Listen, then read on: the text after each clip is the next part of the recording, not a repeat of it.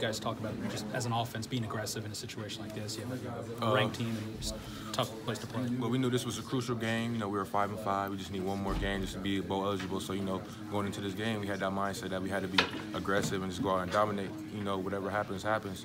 We still, live to play another game. So that was our mindset. Do you think this kind of performance says anything about you guys going into the last week do or die situation? This performance definitely shows to the nation that we can compete with anybody. We got the talent here. We just have to finish strong. That's really it. How would you size up Michigan compared to Ohio State earlier this year? They're both tremendous teams. Both tremendous teams with great defenses. Both was good battles. I know. Obviously, the win's what you want, but went over 1,000 yards and set some records for you individually. I mean, coming in, I think you were third or fourth string at the start of the season, and now you've had a really good freshman season. How's it feel? I'm just blessed to be here.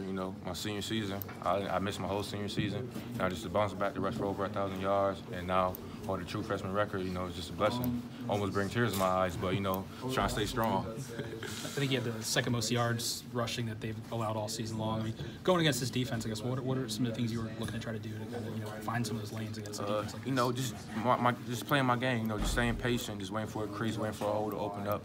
Once I see the hole or the crease, just burst through it and just get whatever yards we take. Coach Hart always says, just hit the hole. Fall down for 3-4 yards. That's good.